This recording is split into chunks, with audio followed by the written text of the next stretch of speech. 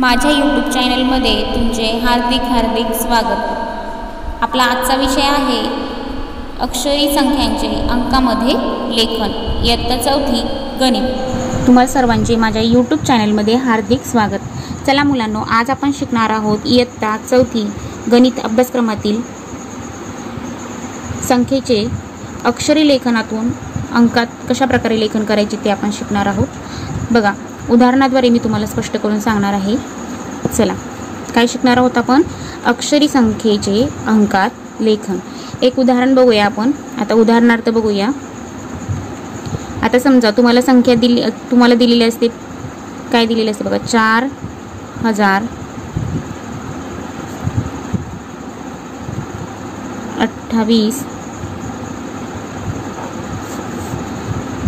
4028 या संख्येचे तुम्हाला अंकात लेखन करायला सांगितलेले असते। तर हे कशा प्रकारे करायचे बघा। सर्वप्रथम काय करायचं बघा, 4028 म्हणजे हे किती घरांपर्यंत ही संख्या आहे? तर बघा, 4000 म्हणजे 1000 स्थानापर्यंत ही संख्या येते। म्हणून तुम्ही काय करून घ्यायचं, अगोदरच त्याची घरांची मांडणी करून घ्यायची। उदाहरणार्थ बघा, एकक, दशक, शतक, हजार। 4000 आहे म्हणून 1000 स्थानापर्यंतच आपण ही मांडणी केलेली आहे। आता बघा, या अक्षरी संख्येमध्ये तुम्हाला काय काय दिलेले आहे ते बघा। 4000 म्हणून 1000च्या घरामध्ये किती येतील? 4 येतील। 4028 म्हणून शतकाच्या घरामध्ये किती येतील रे? काहीच नाहीत। म्हणजे काहीच नाहीत म्हणजे इथं काहीच लिहायचं नाही का? तर नाही, इथे किती लिहायचे तुम्ही?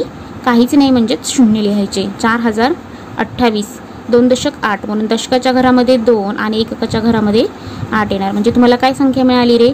4028। या प्रकारे तुम्ही या अक्षरी संख्येचे अंकात मांडणी करायची आहे। आता आणखी एक उदाहरण बघूया आपण दुसरं। बघा, 5200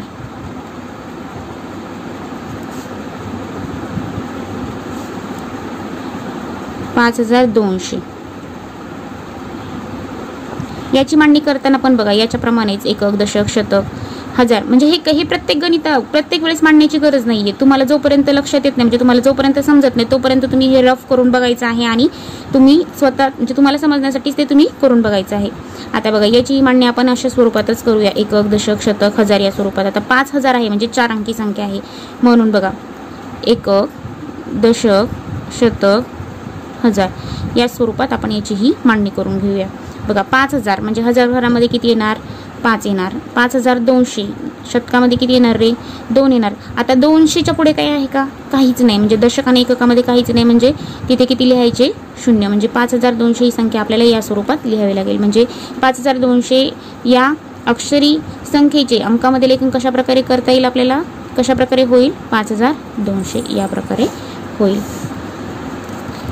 बघा, यावरच आधारित आपण आता स्वाध्याय बघूया। पुस्तकामध्ये तुम्हाला दिलेला आहे अशा प्रकारचा स्वाध्याय, तो आपण प्रत्यक्षात इथे सोडून पाहूया। बघा, पहिलं उदाहरण काय आहे? 2506। बघा, 2506 इथे दिलेला आहे तुम्हाला। हजार, शतक, दशक आणि एकक ही घरं दिलेली आहेत तुम्हाला। 2000 म्हणजे 1000च्या घरामध्ये किती येणार रे? 2 येणार। 2506 म्हणजे शतकाच्या घरामध्ये किती येणार? 5। 506 म्हणजे 6 हा दशकाच्या घरामध्ये येणार का? नाही, 6 हा एककाच्या घरातला आहे म्हणून तो एककाच्या घरामध्ये येणार। मग आता इथं काहीच लिहायचं नाही का? तर नाही, इथे काहीच नाही दशकाच्या घरामध्ये।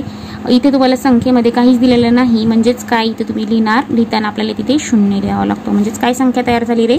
2506 ही अंकात संख्या आपल्याला मिळाली। या स्वरूपात आपल्याला लिहायची असते। आता पुढचं गणित बघा, 4003 म्हणजे 1000च्या घरामध्ये किती येणार रे? 4। 4003 4003 म्हणजे डायरेक्ट आपल्याला बघा, एककाच्या घरातला अंक दिलेला आहे 3 म्हणजे हे 2 घरं शतक आणि दशकामध्ये काहीच दिलेलं नाही। याचा अर्थ इथे काय लिहायचे आपण? इथे 0 लिहायचे।